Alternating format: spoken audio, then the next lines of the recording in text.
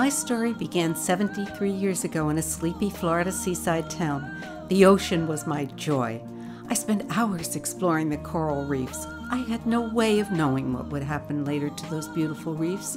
No one could. I believed that the reefs and other undersea wonders would be there forever.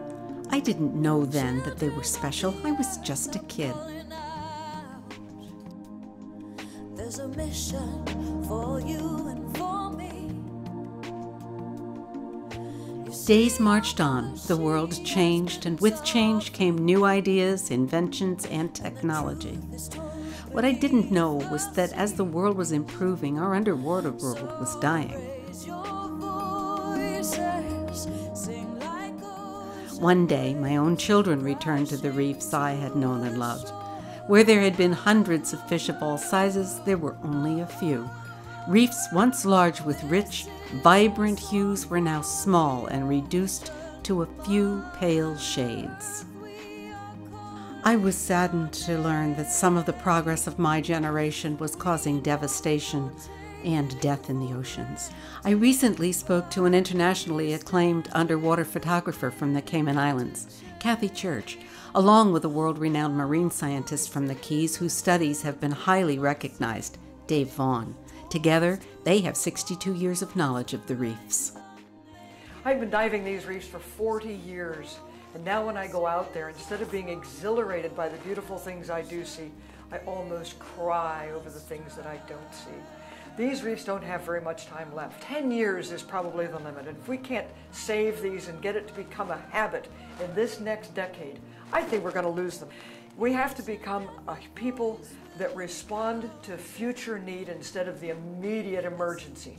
We need to pay attention. It'll be a lot cheaper to save the oceans with what we've got. We still have fish stocks you can replenish. We still have corals you can rebuild. But if we kill it off so far that they can't rebuild, it's going to be an expensive price to pay. So it's better to do it now. Write to your congressman, stop wasting water, stop polluting with plastics and oil. Do what you can now, because the reefs need you so badly. There's 25% less corals worldwide than there was just 30 years ago. And it's forecasted that in the next just 10 to 20 years, there will be another 25% loss. We know you're taken for granted, but we stand here committed. Yesterday, oceans were thriving and beautiful. Today, 25% of the reefs have perished. The remaining 75% are in serious danger. I fear that my grandchildren will never see a gorgeous reef teeming with life and color.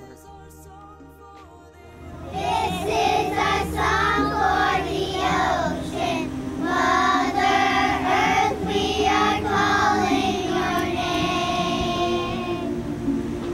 We have been taken for granted, but we stand here committed to change.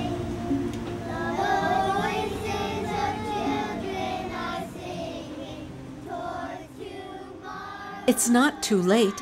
There's so much each of us can do. Every single person can make a difference. Each of us can help by conserving water, using ecological fertilizers, using phosphate-free detergents, buying organic, and simply teaching others the value of our reefs. Well, that's my story. I don't tell it with disdain for the past, but with hope for the future. Hope that everyone will make a change today. Let their voices be heard and pass the word. I am at the sunset of my life, and my work is almost done. I hand the torch to my children and grandchildren. It is for them to make a difference.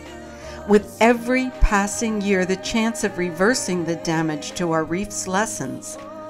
Maybe someday, people will be able to say that this was the year people started to care. I have hope. Oceans of hope.